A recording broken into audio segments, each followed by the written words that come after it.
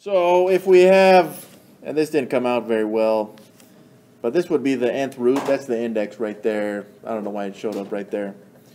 But if we have the nth root of some fraction, then we can just take the nth root of the numerator and divide it by the nth root of the denominator. And yeah, for what it's worth, b can't equal 0. We're not too worried about that. Alright, so here's what this means. This one kind of seems like it looks familiar, but could be wrong. Let's go ahead and move this over. Is, just based on this rule, I can take the square root of 64x to the power of 9 and divide it by the square root of y to the power of 6. There we go.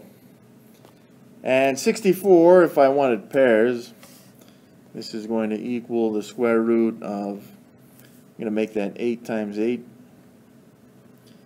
Then I'm going to multiply it by y to the power of 4 times y to the power of 4 times y, just because I don't want to write 9 y's. So yeah, my apologies, those y's are x's. And if it helps to see that x to the power of 1, if we added all those exponents, we'd get x to the power of 9. And of course, we're going to divide this by y to the power of 6. Again, just me being lazy, I'm going to make this y cubed times y cubed, because that gives me a pair of y cubes.